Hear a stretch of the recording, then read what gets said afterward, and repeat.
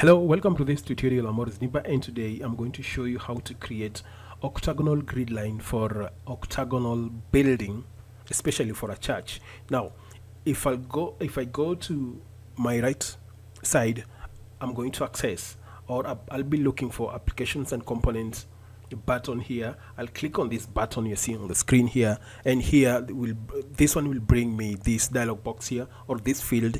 In here I'll be able to feed in the macro that I'm looking for that will help me create this particular grid line. Now, and this macro is called Radial Grid. Now I'll double click on this grid, on this macro, and this dialog box will come up for Radial Grid line. And in here is where I'll be able to feed in my measurements that will be able to define this octagonal grid for me. Now we have, under coordinates, we have the x, y definable, being defined by degrees, and elevations and labels that we will place in step by step as we go. Now let's start with the x-axis, and prior to that, I'll take you here. On the screen you can see a default grid line that normally appear in either in rectangular shape or square shape, but this time round we are going to hide this, and we are going to customize our own grid line in a shape of octagonal or octagon. Now I'll start with the x-axis in here. If I double click, if I decide to use these settings here, I'll just go ahead and click modify, apply, and accept, and let me activate this once again, and I'll go straight here, and I'm going to use the same settings, and you'll be able to see how these settings appear if we place them on our window. Now let me place it there, and this is how it looks. Not really what we intend to have, or the goal we intend to achieve. This not even close to what we intend to do. So what I'm going to do, it's very simple. For the time being, let me hide this. Either click on this, then come here, delete, or hide it from the view. Now if you take a look at this, let's first of all get rid of what we don't want. We don't need this. We'll get rid of that, and we'll have, and this distance and this distance is defined by this 2.5. We'll get rid of that. We don't need that. And this distance and this distance, it is defined by this 1 meter. The 1 meter is the distance from this end to that end, and this 6 meter is an offset distance from the center of our of our circle. So we'll get rid of it first. We'll get rid of that, and we'll get rid of this one.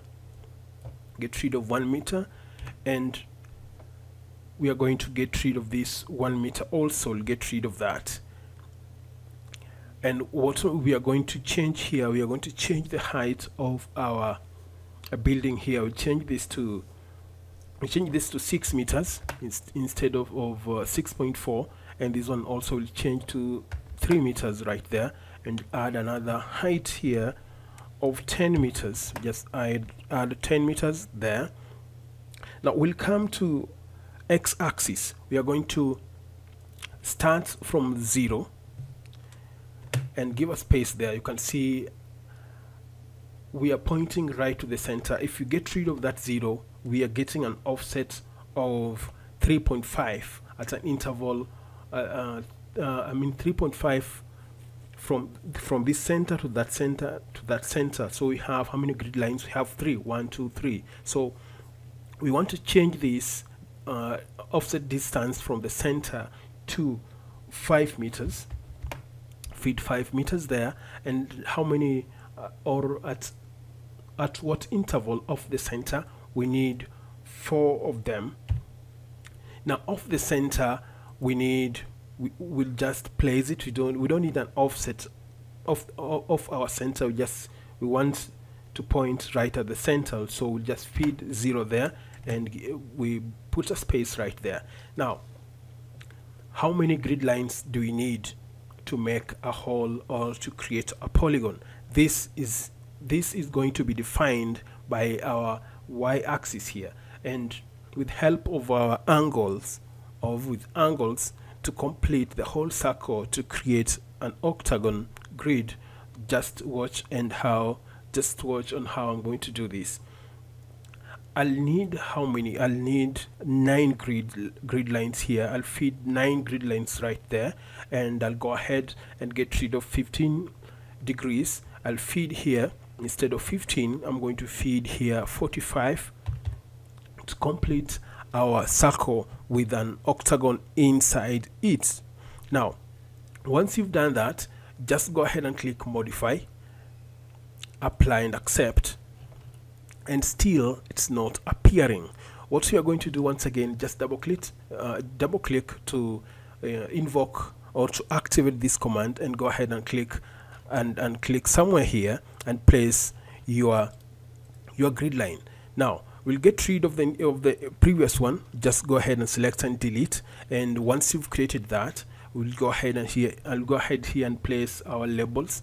On x-axis, we'll go ahead and place and feed in either A. This one it depends with the choice of your words, or whichever letters of your choice you can feed here. I prefer A and B, A, B, and C, and D, and E. Now here I'll just feed, just monitor or just have a closer look. If I click modify, you'll be able to see all these letters being reflected on our grid line here. I'll double click on it once again and come here and feed it here, A, B, and C, and D. Give a space and feed E. So if I go ahead and click modify, you'll be able to see our grid lines in place. So I'd go ahead again and feed in the numericals at y-axis. I'd feed 4 there, I'd feed 5 there, I'll feed 6 there, I'll feed 6 there, and 7 there, and 8 there. I'll go for 9 and 10 right there. Now I'll go ahead and click modify. They've been reflected on our grid line. So I'll go ahead and close this box, fit all, and if you fit all, you'll be prompted with the presence of our previous grid line that we tried to hide from showing on our window. Now I'll go ahead and select it, right click and come to either delete or hide. In this case, we'll hide it. We don't want to get rid of it at all. So that's how it looks here for now.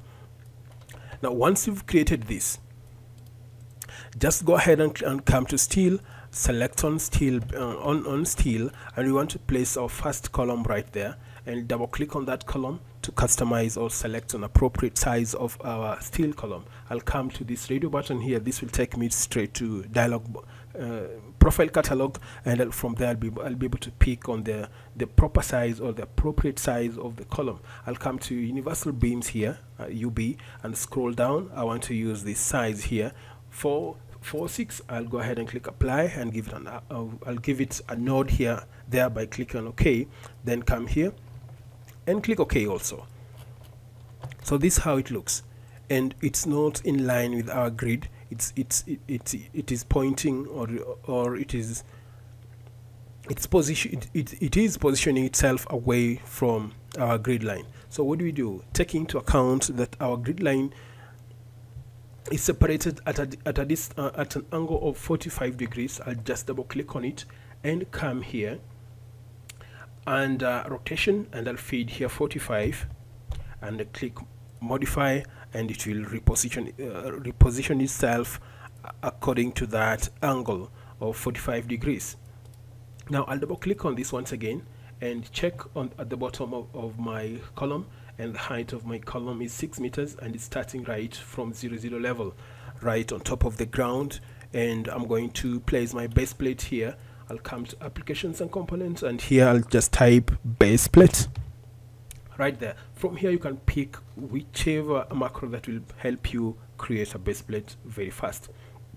In this case, I'll just pick on this one randomly. I'll select on the column here and I'll place it right there. I'll give it some time to process that information, and the base plate will be placed in that position. That's how it looks. I'll redraw that, and every time you redraw, you'll be prompted with the presence of your previous grid line, the conventional one. Just don't hesitate to hide it. Don't worry, just go ahead and hide it. Or if you don't want it completely, just get rid of it, just delete it. Now I have that, and once you have that, I want to populate this along these grid lines from 1, 2, 3, 4, 5, 6 and 7, 8. Now how do we populate this along this grid line? I'm going to do this exactly and allow you to see whatever I'm going to do. I'll come here and applications and component, and this is where we get all the macros, or all the tools that simplifies our work. Now I'm going to use array tool. This is a very special tool. I'll double click on it, and how many of this do I need? I need 8 of them. Now what I'm going to do, I'll just come here and right and select on the drop down arrow and pick on the number of objects, and I'll feed here 8. I need 8 of them, and I'll go back. I'll click modify, then go back and use another method, 45. I'll go ahead and click modify because I want to combine these 2 options together and work with them one go.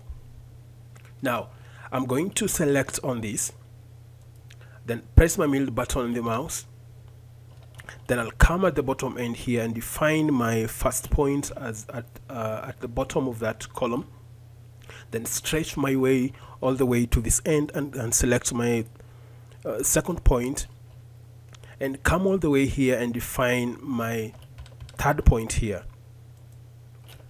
And there we are. We have all these columns in these positions, and some are off their positions, and don't worry about that. We are going to rectify that. So how do you rectify this? Just double click any of these columns, then zoom close, go back to polar array, a dialog box, and what you do, just come to creation method here and click this drop down arrow, and here you pick on the number of objects, and in here feed 8. Click modify, and we'll have all of them, but we have one out of place. How do you fill? Just come to fill by, click this drop down arrow and click full circle and click OK, or modify, click apply and give it an OK. There by clicking on OK button, come to navigate and try to rotate this what we have. Now we want to place other columns away from this end by 8 meters off this center. We want to place it somewhere here, and I'll come to steel here. I'll pick on the column, and I want to place my column right at the center here. But just look the way it is. It does look, and I'm going to double click on it and reposition that. Let me try feed 0 there and try to see how it looks. That's not the best way. It should. And what I'm going to do, just feed negative that and just feed 90, and we see how that looks. 90 will be okay, and if you come to navigate, and that will be okay for us. I'll come to base plate. I'll just come here and type base plate right here, base plate, and I'll come and pick base plate right there and select the column and snap at the bottom end there. And I need a different height. What I'm going to do, just double click on this and come here, and I'll feed a different height of 10 meters right there. Click modify, and it stretch itself all the way to 10 meters. Remember, when buying these steel columns, the standard height is 12 meters, so 10 will be okay. There will be no much cutoffs or wastage of steel. Now I want to populate this the same way I did the other end, because a rafter will come all the way and terminate here, and we'll have another rafter coming all the way to the center, and we'll go step by step in creating this octagonal building. We are starting off with the grid creation, and the next tutorial I'll show you which way to go and how we'll be doing the next step. Now, populating these, we just use the same tool, polar array, and to access it, you come to applications and component here and type array right here. Pick on array, double click on it to access the polar array dialog box, and we'll go straight and select on it right there. Press your middle button on the mouse and snap at the bottom end here as your first point. Stretch all the way and snap on a similar position on the opposite, like in the opposite direction, and snap right there.